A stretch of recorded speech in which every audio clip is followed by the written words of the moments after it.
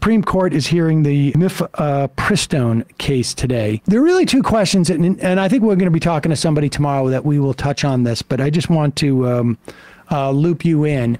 There's really two questions. One is, has this been proven, this drug, which is responsible for now 50% of abortions in this country, are medically induced, I guess you would call that. And the question is whether it's safe. And this is an absurd question, or I should say an easy one to answer, because this has been in use for years. And you had, what was the number? Something like 6 million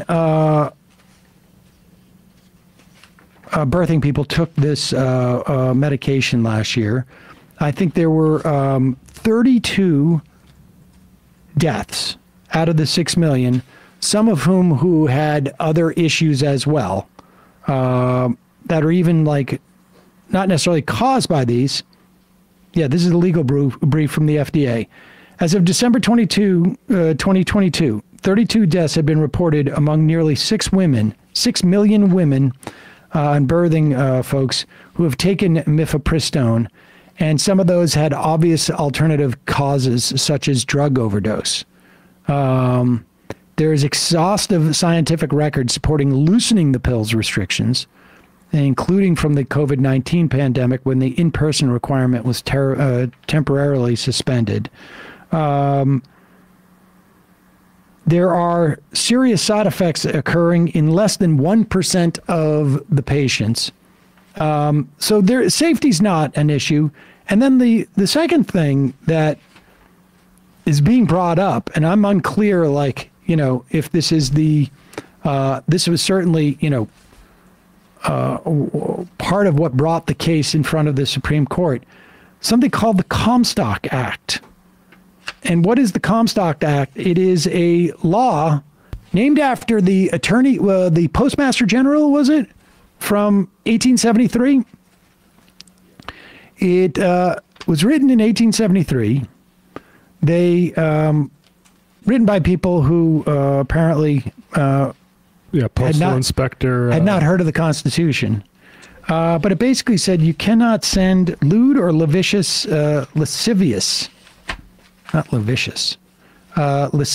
stuff. Here it is. Lewd, lascivious, indecent, filthy, or vile articles in the mail. It prohibits mailing anything for, quote, any indecent or immoral purpose. You get to choose, you know, what constitutes that, I guess. Right. Like all federal laws. And it purports to make a crime to mail any drug that is advertised or described in a manner calculated to lead another to use or apply it for producing an abortion. And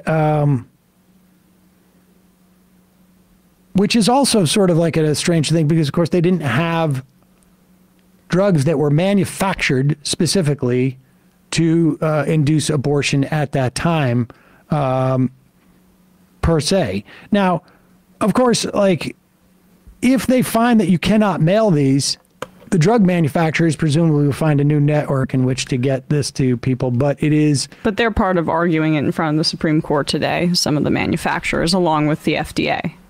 And so we'll get more on this, but, you know, you can imagine that if it's a law written in 1873, well, then, of course, Clarence Thomas is like, yes, well, that must be the law of the land, because that's what our founding fathers wanted. Right. Yeah. I mean, the Comstock Acts, people who played Bioshock Infinite, their main villain's name is Comstock. It's sort of set in sort of a late Victorian setting.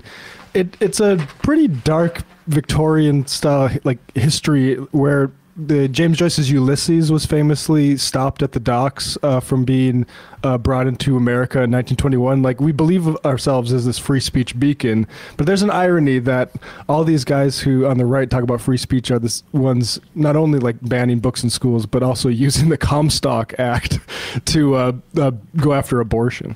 Yeah, it's pretty... It's pretty nuts, but at the end of the day, they're going to find any way they can. to go after abortion rights. And this is just part of the onslaught. Let's go to this polling. Are we dancing around here? We get a lot. Oh, I want to talk about this subsidies that are ending briefly.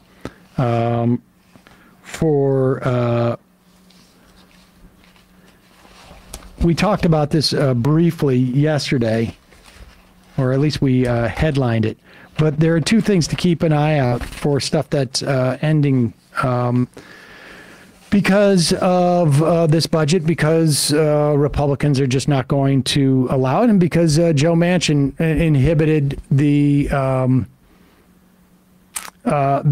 Build Back Better bill, and, you know, version 1, 2, and 3 even.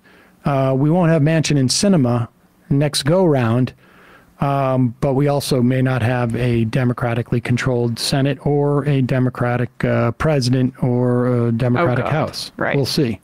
But the Affordable Connectivity Program, $14 billion from the federal government, subsidized more than 23 million households receiving either reduced bills or essentially free internet service through the program. This is going to run out at the end of May. And then in May, internet companies have the options to provide them with partial discounts using the remaining federal funding. Nationalize the whole thing. Nationalize the whole thing, as far as I'm concerned. Yep. We are also losing subsidies. Now I've lost this now. That's what I've got. I'm sorry. I'm a little bit disorganized No, today, it's okay. folks. All right, let's go to the one other thing that came out in terms of like the election in the fall. House Republicans made a mistake of actually letting people know what their plans are. And it's interesting. There was a story today in, I think it was Axios, saying that the House Republican leadership and just the Republican leadership more broadly are concerned that their House members are only trying to run against Joe Biden, and they are finding that it's not working, that people are actually expecting the Republicans to have a plan. And again, I know I've been a broken record on this, but the idea that the Biden administration is not running against the do-nothing Congress, which you could easily tie into Donald Trump, because more often than not, they're not doing anything because Donald Trump has told them, is a huge missed opportunity. But with that said, if they get a chance to do something, I don't think you're going to like it. No. The proposed 2025 budget coming out of the Republican Study Committee, which is made up of more than 170 House Republicans, vast majority of the Republican caucus. And I got news for you, the other 50 are probably to the right of this. They, despite the fact that they all screamed when he said, you're trying to cut Social Security, they will start with increasing the retirement age to qualify for Social Security and lowering the benefits for the highest earning beneficiaries. So that's two things here. One is it's a cut to Social Security. If you increase, and for those of you who don't know, you can retire right now at age 62 and draw Social Security, but it's going to be a lesser amount than you will if you get it at 65. And in fact, 66 in a couple of months, I think right now, is the age in when you retire for full benefits. And it's going up to 67 for people my age. They want to raise this even higher, which basically means that it's a cut. There's no other way to describe it. It is a cut to Social Security. On top of which, if they lower benefits for the highest earning beneficiaries, how do you think they do that? They develop some type of means testing.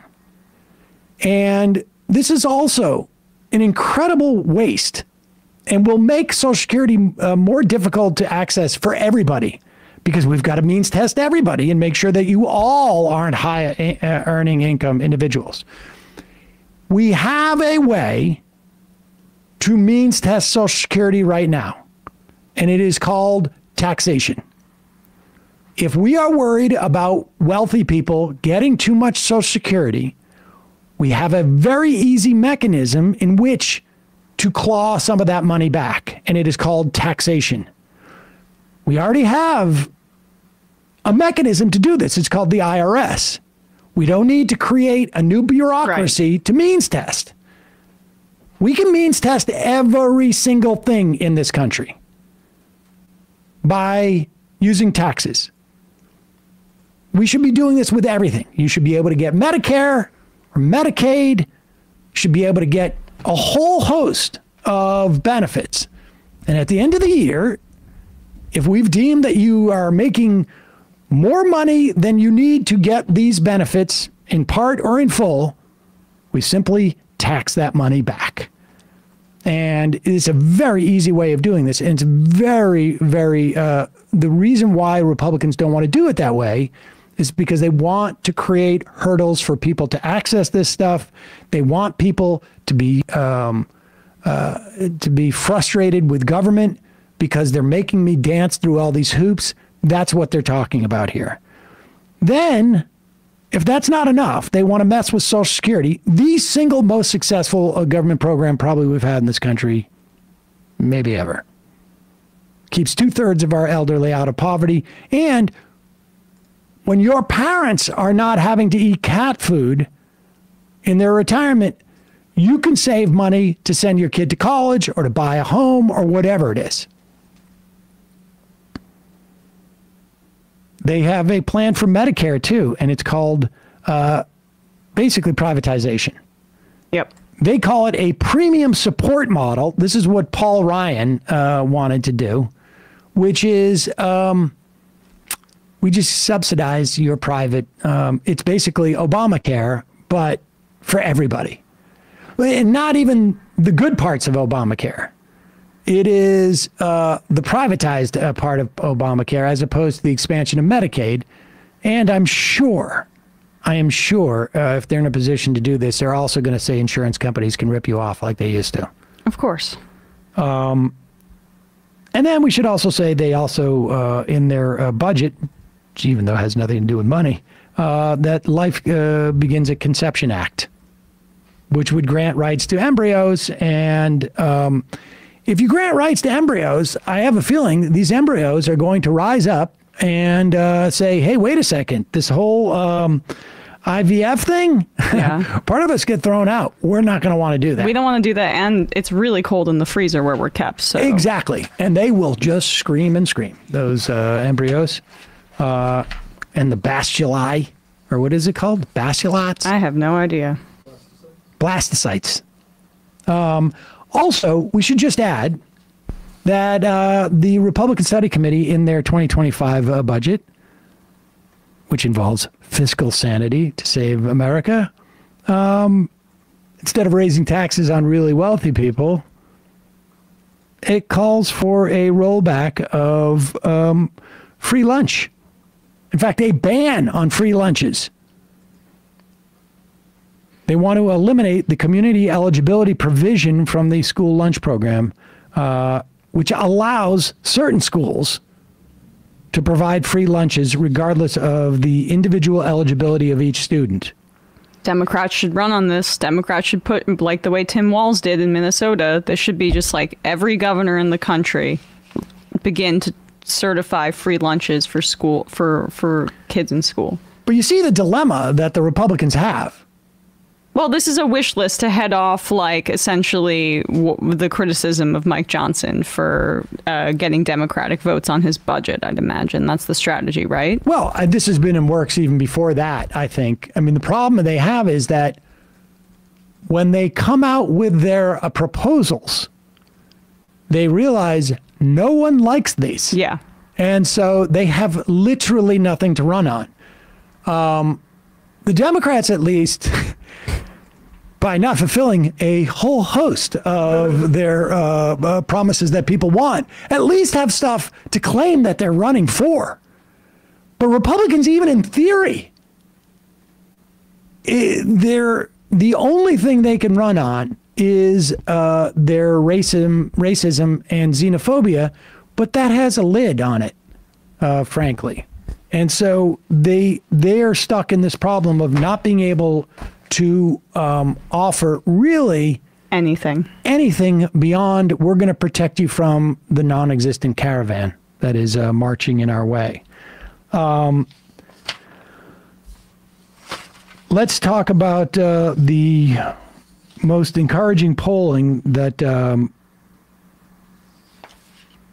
Biden has seen in a while. Again, let me just read a couple of quotes from this Axios thing. There was a GOP's top fundraising committee for state-level leaders says that Biden doesn't hurt candidates down ballot in the way that some presidents have in the past, which is, I think, something that we've all been aware of. Like, there is a unique problem with Joe Biden as a candidate. But broadly speaking, people like the Democratic policies and Democrats more than the Republicans, at least in this context. The memo advised steer clear of making the election a singular referendum on Joe Biden. Now, the problem is that's exactly what Joe Biden also wants. Don't make this a referendum on me. Yeah. Make it a question of choosing between me and Donald Trump. So they have a challenge here. The memo advised using Biden as your crutch.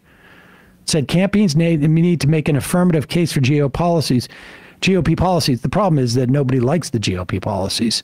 They much rather prefer "Let's go Brandon" as a campaign slogan. We must learn from the missteps of 2022 cycle and not solely target Joe Biden in our campaign messaging. They got nothing else. But they have nothing else to message with. That's the problem. The problem for the Republicans is because Trump and the fact that they are Republicans. The problem with for the Democrats is that, in fact, actually things for them domestically are set up quite well in terms of negative partisanship. But Biden is so demobilizing and is seemingly making all the wrong choices over the past year or so that it's a question of, does he sufficiently depress turnout so that that advantage doesn't necessarily matter? But it seems like his State of the Union actually did have an effect. I thought the speech was good politically. Like, it was like, okay, he's beginning to go on the offensive. And the polling seems to reflect that, even though there was some skepticism about whether it would change anything. Were you here that day after? It was the day after I left for vacation. So, yeah. Yeah, no, I mean, I think we were talking to, I can't remember who it was. Was it Ryan Grimm or was it Digby? I found this State of the Union speech, I mean, aside from the fact that, I'm angry about the Israel-Gaza stuff, and I don't think I would have liked him to address that more and up front. I thought the speech was a huge win for him. Yeah. The quick polling afterwards did not show any bump, but go and Google how many times people have said he's old and can't do the job since then. I like that. It killed that entire narrative. He also was emphasizing Social Security and Medicare in the speech and taxing the rich. And then we saw a week later that polling that we highlighted about how when you emphasize Social Security and Medicare versus Trump, it gives Biden he has like a 55 to... it was 51 or something, but still sizable compared to the neck and neck stuff. These are, of course, the most important polls because they are polling 6 key swing states. There was significant shift, and this is from the Bloomberg poll, and it's registered voters, so they haven't really yet built a good model, I think, this far out of who the likely voters are. That's the big question, like, who are the likely voters? But in terms of registered voters, this is even more surprising in some respects, because I think likely voters might be a better indication. But almost 5,000 registered voters has a margin of error of only 1 percentage point. Biden leads Trump by 1 point after trailing him by 4 points in February in Wisconsin. In Pennsylvania, the candidates are tied after Trump held a 6-point lead last month. And they are also tied in Michigan. It's also a question, too, of Trump having to be more visible. And people go, oh, right. Trump's more visible. The poll is also finding that people feel better about the national economy, with a gradual increase in the number of swing state voters who say it's on the right track. Biden also made some ground up in Nevada, Arizona, and North Carolina, and is still, and Trump is actually added to his lead in Georgia, which is interesting. And that could have been a function of like the Fani Willis thing. That too. But in Nevada, it's a 2-point race. In North Carolina, it's a 6-point race, although that's closing. In Georgia, it's a 7-point race, with Biden going down a little bit, actually. Trump seeming to just hold steady. And in Arizona, it is a +5. Now, Arizona, there's going to be an abortion rights ballot referendum that's going to be on the ballot. Huge. And that supposedly will help. Well, especially because Arizona has one of the most draconian abortion bans on the books. It was passed in the 1800s, and the Supreme Court in the state is currently weighing whether or not it's constitutional or not. So, like, in terms of that being a driver to the polls, I think the Republicans should be very worried about Arizona and all of the trends that we've seen over the past few years. I know the polling is kind of neck and neck right now, but we saw Kari Lake lose. We saw, Mark Kelly win as well. So, and the governorship, Katie Hobbs. So I think that the Democrats are in okay shape in Arizona. That might be part of Biden's border calculation, which I still think is a massive mistake. But any state where abortion is on the ballot, I feel better about the Democrats' chances. And I mentioned the other day that Biden is sort of teeing up perhaps some executive action to I don't know what the best articulation, make this country more hostile to immigrants and those seeking asylum. Yep. It's horrible, and really, I mean, in many respects, I think like the biggest drag, obviously, on the Biden administration is, I think, the Israel-Gaza policy, and I think. In the same way that, there was a sort of a second order bounce that came from the State of the Union address, I think part of that was also, it was the first time that he basically chastised Israel in public. He didn't go nearly far enough as far as I was concerned, but I think that for some people, I think that helped on some level. The biggest, I think, was just that it put to bed for the time being that the narrative that he's too old to be president. He's still obviously old, but it was the first time he also was like, did it with a sense of humor about being old. But the thing that I think people are missing, and I say this in part just from my own sort of experience, but really more from talking to a couple of people who are in the sort of like Democratic activist community, people who are, not necessarily aligned with the Democratic Party, but often work to push Democrats and push them to the left, and also, attempt to drive voters out, et cetera, et cetera. And a lot of these people are very demoralized, just simply based upon what Biden's doing. It just makes their job for them just to personally do harder. Never mind that they're running into friction, because a lot of these groups obviously are out there trying to get young people involved and voting and organizing young people. And young people did not grow up with a deified version of Israel. Young people did not grow up with the sense that Palestinians are subhuman.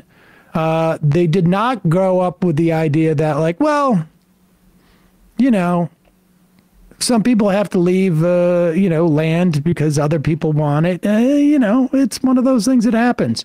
Yeah.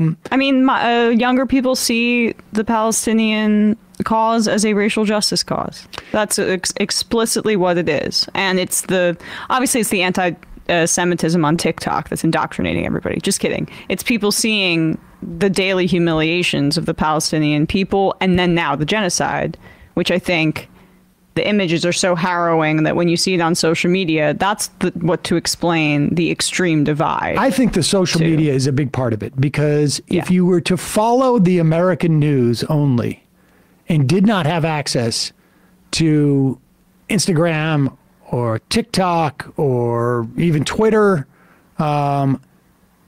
you would hear virtually nothing that was particularly critical of Israel. And I would imagine that even the stuff that you do hear that is critical of Israel would be less so, because they wouldn't be consuming the social media. You know, and I think this has had and I think, you know, how people get their news is also, you know, relevant in this because it's just much harder. There's a much more direct communication between what's going on the ground. I mean, I've talked to people who are just like, there's no, you know, like we even saw that clip of Dan Goldman, who was questioned by a protester. How can you support this? And he, I don't trust the numbers. I don't, et cetera, et cetera. This is after Joe Biden had said 30,000 in the State of the Union address. There's a Washington Post piece out today. Yep. That is basically saying that all the experts we've spoken to say that this is probably a significant undercount. Of course it is. We haven't gotten an update on the 31 to 32,000 dead numbers in close to a month by this point, and famine, it has spread at this point. I mean, mass starvation and famine is in Gaza right now. So, let alone the 32,000 numbers that haven't been updated don't even reflect the people missing under the rubble. So it's a significant undercount by thousands. I think that's safe to say at this point.